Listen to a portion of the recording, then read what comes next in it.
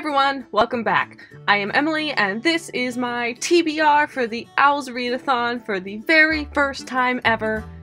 I'm super excited! If you don't know, the O.W.L.s readathon is a month-long readathon hosted by Book Roast, where there are many wizarding careers that you can take and you have to read specific books depending on what career you pick. This also goes along with the Newt's readathon, which is similar but a little bit different and takes place later in the year. This is my very first time participating in the readathon. I always sort of knew it was a thing. I saw it on so many booktubers videos and I never clicked on it because I assumed it was just a Harry Potter read-along readathon, but it's not. Shows what I know. I spent way too long agonizing over the many different careers I could pick from. They're really cool. They have write-ups and descriptions. I'm looking at the one on my computer right now, and I will link to all of this in my description. They're really awesome. You can pick a career that has 15 books to read in 1 month. You can pick a career that has 2 or 3 books to read in 1 month. I am not a super, fanatical reader. I can't read 15 books in a month. I can't, especially since school is starting up on Monday the 6th, and I would like to not die.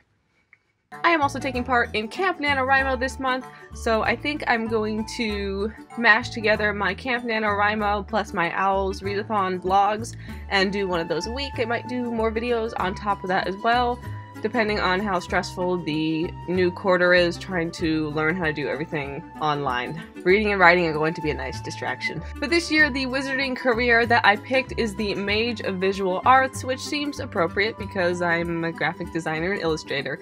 Yes, I know there's a graphic design one too, but I like these books better. There are 4 owls for this magical career. They are Astronomy, Charms, Divination, and the History of Magic. For astronomy, you are challenged to read a book the majority of the time when it's dark outside. This is probably going to be easy for me because I tend to binge read stuff at night.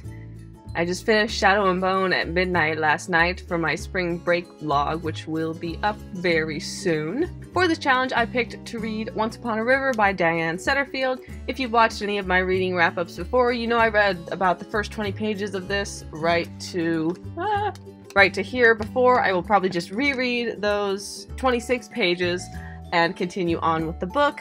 This is excellent so far. I love it very much. It's about an inn on the River Thames that is very special, that people come to tell stories, and one day a mysterious man comes stumbling in injured with a child.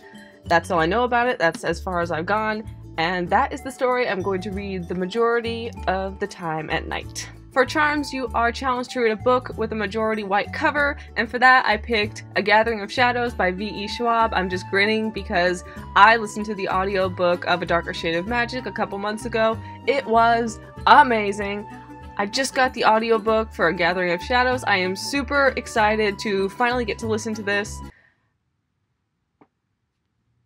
It's such an amazing series with a great narrator for the audiobook, and I'm super excited. I was very, very happy that I picked a wizarding career with Charms in it, because when it said white cover, I was like, I know what I need. I know what I need to listen to and read. For Divination, you are challenged to assign random numbers to your TBR and then use a random number generator to pick one. I have a large TBR on Goodreads, but I wanted to pick something that I either had a physical copy of from the library or that I have an ebook of, so that really narrows it down. For those options, I have, first of all, Ruin and Rising by Leigh Bardugo, which is the 3rd in the Shadow and Bone series. I am reading Siege and Storm right now, so once spring break is over for me and I'm done reading Shadow and Bone and Siege and Storm, I'm actually going to start on the O.W.L.s readathon, because spring break is kind of a mishmash of last month's reading and this month's reading. I also have The Grace of Kings by Ken Liu. This is a very thick book. It's very thick with tiny print, so I don't know, I'm a little scared to maybe draw this book as another one to read. I also have an advanced reader copy of an ebook called Stormblood by Jeremy Zhao. I'm very sorry if I'm pronouncing your name wrong, Jeremy. He's in my writing group. I'm so sorry. Stormblood is his debut novel. It's a really gritty science fiction story that I'm really, really interested in reading, and I got an advanced reader copy of the ebook, and I'm super excited.